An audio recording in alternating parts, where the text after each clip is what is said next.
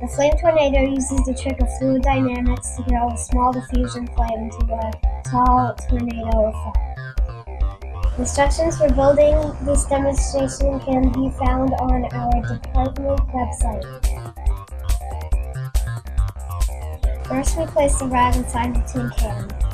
Then we soak the rag with lighter fluid. When we light the rag, we create a modest flame, and this flame remains relatively unchanged even when we spin the lazy Susan. Now when we add the screen and spin the system again, we create a dramatic flame tornado.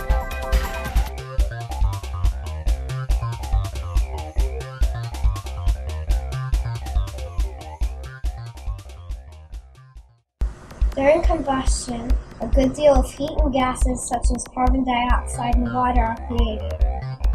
This heat decreases the density of the air around the flame, according to the ideal gas law. Due to buoyancy, this hot gas attempts to rise, but continually struggles against the cold, dense air above it. But when we add the screen and spin the lazy Susan, we create a sort of centrifugal force, which pushes the cold, dense air out towards the screen and allows the hot combustion gases to travel up the center. Also, the circular motion of air improves combustion with improved delivery of oxygen to the flame.